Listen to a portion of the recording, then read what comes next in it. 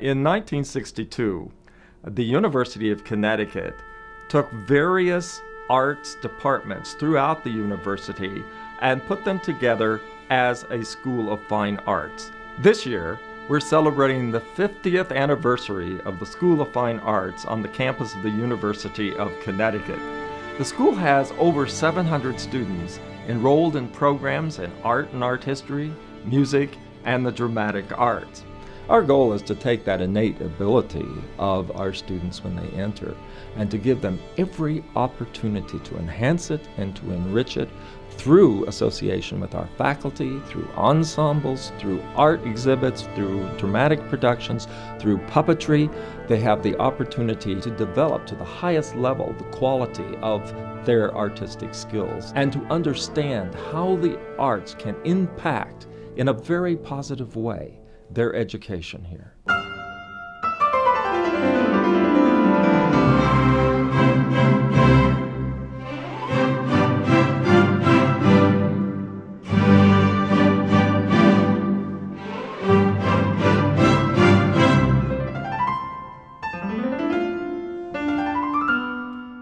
Can art be taught? There's much that can be taught in terms of the practice.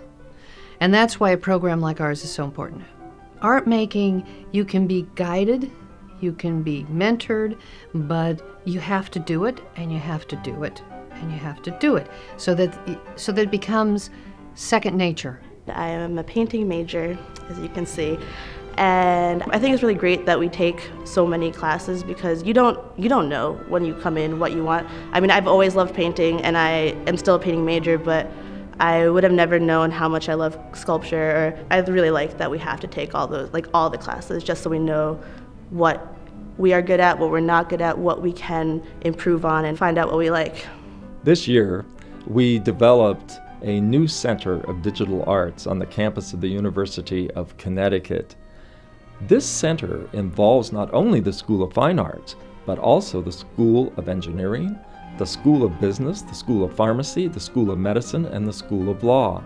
This, of course, is a new area for us, and we are moving ahead. We are on the cutting edge of digital arts in this country today.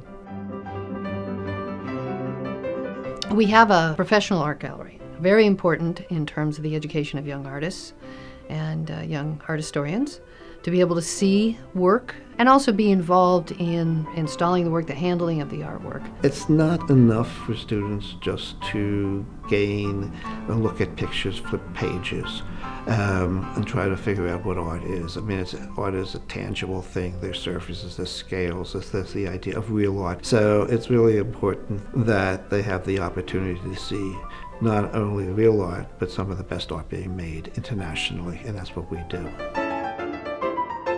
The William Benton Museum of Art has continued to be founded on the principle that it is essentially part of an educational institution. The museum houses approximately a little over 6,000 items at the moment, dating from the end of the Middle Ages until today. We're always attempting to create something that is relevant to the students' understanding of society, of culture, of a particular time, a particular place. I mean, I could talk about what their curriculum should be and it's prepared them for internships and graduate school and being a professional artist, etc.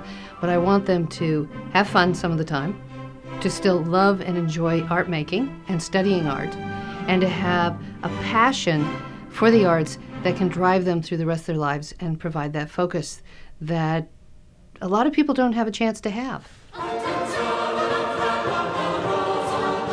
A student coming here is more broad-minded, and that invites cross-disciplinary things within the arts as well as outside the arts. I think that the arts must work with each other. When we were in Ecuador, for example, over spring break, performing a reconstructed Corpus Christi Mass as it might have been heard in Quito Cathedral in 1700. It was very revealing for the students to be in Quito Cathedral, to understand what that space was, what it is now, how architecture impacts our perception of music, our ability to perform music. So while we specialize in particular things, there isn't any one art form that completely excludes all others. The School of Fine Arts has a partnership with the Metropolitan Opera. We had 9 trips to New York City in the past year where our students were able to go backstage. They were able to talk to the major singers, to see piano dress rehearsals, as well as productions. And going on those, you get to see professionals do what you want to do when you get out into the real world. You get to see a rehearsal in the morning, and then you see a production at night. And so getting to see that for free is one of the most incredible experiences you can have as a performer. It's a wonderful opportunity for our students, as is our affiliation with the Orpheus Chamber Orchestra in New York City. Our students go to New York and they go to the various rehearsals and performances of Orpheus, and the Orpheus players come up to the campus in Connecticut and work with our students in this democratic framework of organizing music. For the last 5 years, Keith Lockhart, the musical director of the Boston Pops, has been coming to campus not only to conduct the Boston Pops, but to also meet with our students, to talk to our students, to go to classes, to go to seminars with our students. They've gotten to know him. And through that relationship, they have been able to set goals and models for themselves that they otherwise would not have. So having someone like Keith on this campus is extraordinarily important to the growth and development of our students. The kind of creativity that we'd like to find in our leaders of tomorrow involves a lot more than being able to successfully regurgitate information. And the lessons that are available in education and music and the arts, the lesson of self-discipline, of taking a talent and through application turning it into something. The lesson of gray area decision making, that most of the decisions in life that are worth making can't be answered A, B, C, or D. The lessons of the group dynamics and cooperative spirit that's built within ensemble performance. All of these things are things that have broad applicability in the kind of students we would like to see at the end of their education becoming the leaders of tomorrow.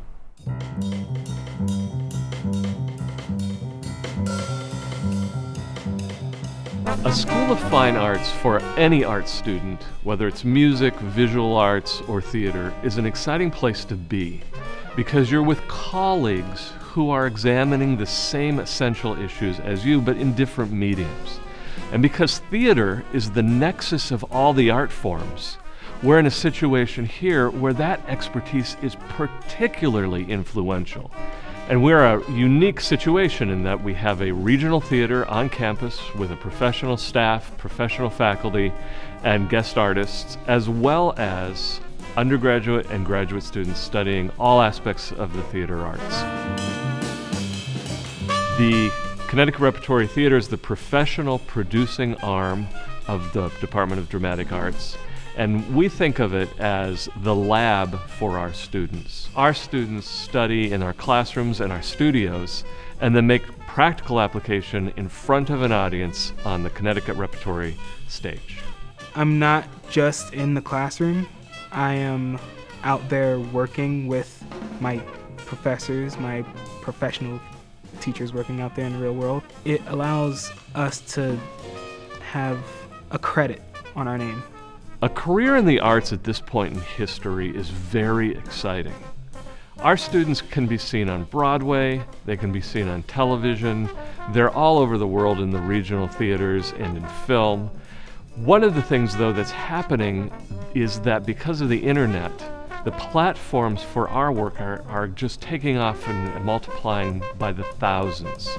So you'll see design students work on internet shows, on new websites, pushing the media, pushing the digital media. So our students are finding an incredible amount of work across industries that even 20 years ago didn't exist. The Puppet Arts program here at the University of Connecticut has had great success. The program was founded in 1965 by Frank Ballard, who was my mentor. And we offer 3 degrees in the art of puppetry, BFA, MA, and MFA. There are many different ways of becoming a puppeteer. The traditional way is to study on your own, to apprentice, to work. We offer a path that shortens time, gives a focus, creates networks. And so by coming here to study as a student, they get to learn performance, design, building, and also how to promote the idea. Because in puppetry you tend to be one person or two or three people in small groups working, you really learn how to go from start to finish, from concept to performance, because you really have to do everything. People understand that students who have gone through this program have a sense of creativity, a sense of discipline, and a sense of teamwork that is very beneficial when working on a major project. So I think that is the way that this program has become a benefit to the industry.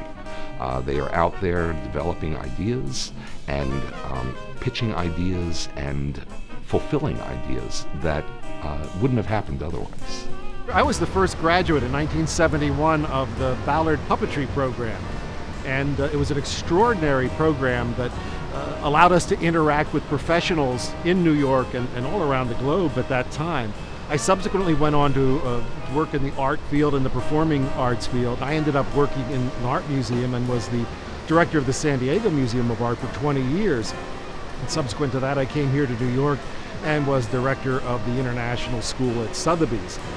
But all of that harkened back to Frank Ballard and this program at UConn and the ability to see all the various art forms in situ and benefit from that.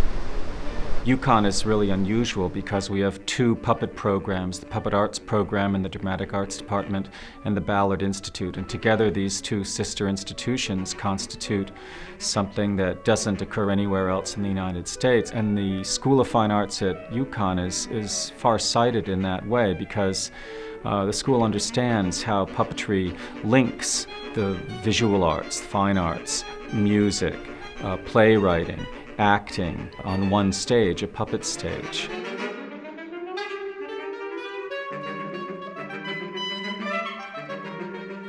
What we have in the School of Fine Arts is a very vibrant and energetic community, from the faculty through the students, and includes the staff.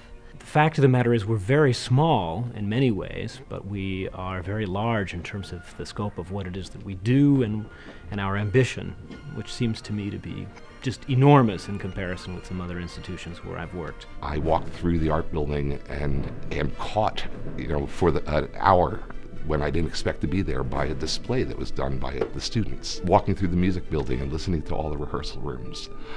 It's a place where creative ideas just generate. It's an atmosphere. I mean, a School of Fine Arts, you're part of the larger university, but also different in a very special way. You have to go to the glory of the arts. There's nothing that we do that is not affected by the arts. There is nothing that we can think that does not create new ideas that is affected by the arts. It has a transcending quality to helping us to understand ourselves and our world, and to question and to look and to reflect. What are the arts in the 21st century? I'm looking forward to seeing more of it, and our students will be the ones telling us a lot about it. The arts by nature are ephemeral and fluid. We are, as Shakespeare says, the stuff that dreams are made of. So to be celebrating 50 years suggests that there's been an investment from this community in this university that this ephemeral study is worthwhile. That's a legacy to be proud of. Can you imagine a world without music, without the visual arts, without the opportunity to express yourself through the dramatic arts? Just imagine it. The NCAA Final Four basketball game without our pep band there. It adds something that isn't concrete to the environment in which we live.